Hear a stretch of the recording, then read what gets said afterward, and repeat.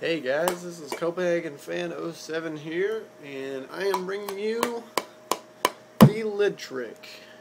A lot of videos on YouTube, but you know, whenever I was first learning it, they didn't seem to help me that much because they didn't tell me much.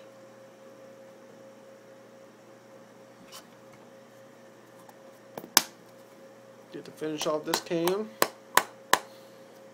and we're going to get started.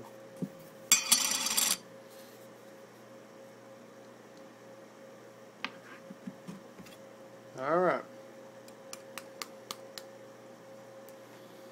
Metal can. And if you've never done this before, don't start out trying with Grizzly. Because Grizzly is thick. Very thick. And very tough to get to. You can do it, but it'll look like that. I don't know if you guys can see it really well, but it's got creases everywhere. It looks horrible. Then I got a little better, and they'll come out like that. But you don't want to start out with it.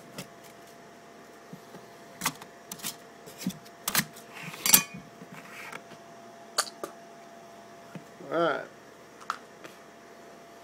Now most people on YouTube, they'll say you take it in your hand, and you just squeeze a little bit and start turning. That is what you do, but they don't tell you you need to give it a good fold. You need it to be about like that. But don't just grab it and squeeze it too hard, or else it's just going to crease, and you can't do anything with that. So you want it about right there. That's good.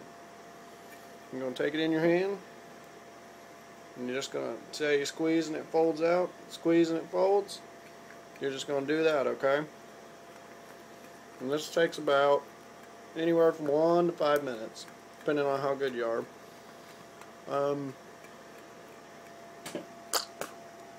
Sometimes it takes me anywhere from 1, 5, 6, 7 minutes. But Copenhagen cans are the easiest. Cope and Copenhagen. Skull, those are pretty easy, not as easy as Copenhagen. Grizzly, terrible. So hard to do it with. God, I hate Grizzly. Not the dip, but the cans. But you just take it in your hand, give it that good bend, and just work it. Okay? And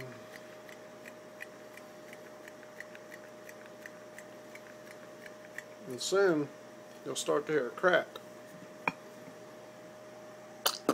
Once it starts cracking, you know it's working. And your first time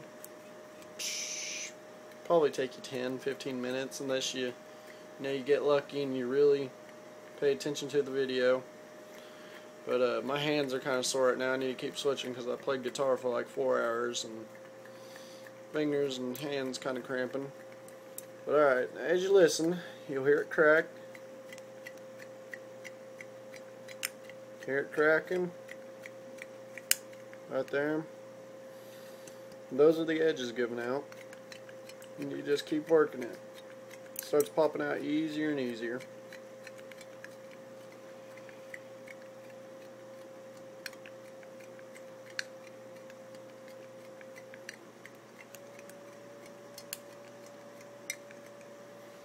And then it starts doing that, if you can see it. And basically, from there it wears itself down, and it makes a good circle. Won't be sharp unless you sit there and bend it out, which you don't want to bend it out. You want to work it out.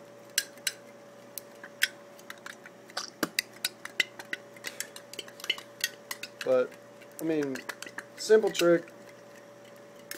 Bunch of people don't know it. Bunch of people do. You know, people around you say, have you seen the can trick? No. Be like, well, I can get this center off without using a knife or anything. Just use my hands and, you know, make some money off of it if you want. But just keep working it in your hands. Nice and easy.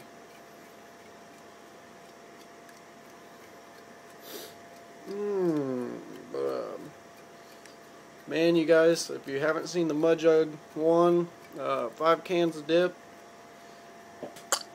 you guys need to watch that. That dude is my hero. 5 cans of dip in 5 minutes.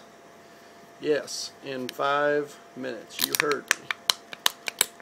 Right there. Okay? And it's just hanging by a little piece. You know, you bend it. There it is.